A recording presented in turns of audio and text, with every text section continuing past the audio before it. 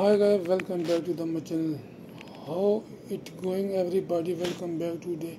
I wanted to talk about web hosting. So far, you beginner out there that are still getting into the world of web hosting, you might be wondering what is web hosting.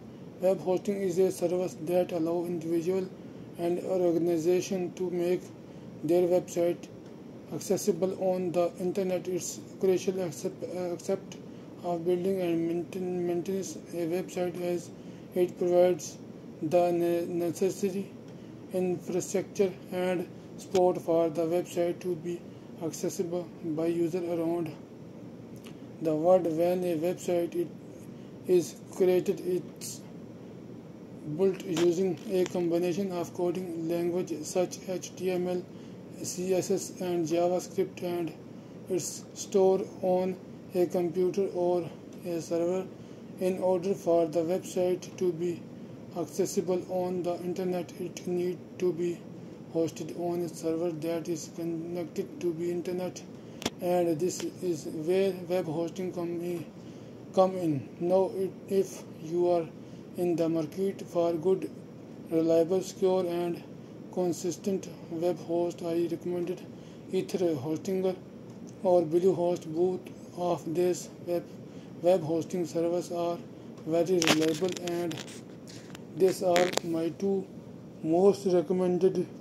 I personally like to use Hostinger, but I just wanted to give you guy an extra option if you are interested in Bluehost. Either way you I find the full review. If you like to learn a bit more about this web hosting service, in the description down below, as well as link to pricing and discount. Web hosting companies such as Hostinger and Bluehost provider servers that can store and manage website, and they also provided the necessary technical support and maintenance to ensure that the safe website all way up and running. There are several different type of web hosting, each with its own unique feature and benefit. Let's start with shared hosting.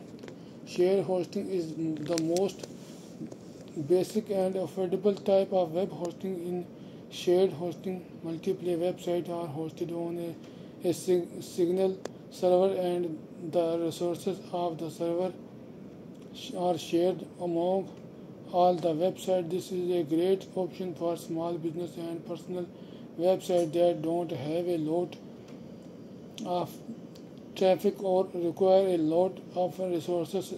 New VPS hosting is more advanced type of web hosting that provides greater control and flexibility. In VPS hosting, a website is hosted on a virtual server, which is a partition of a physical server that allow each website to have its own dedicated resources, and it also provides more control over the server, making it a great option for websites that have high traffic or more depending requirement. Next, you have dedicated hosting, and Hostinger does not provide dedicated Hostinger, so we are going to have to go Bluehost.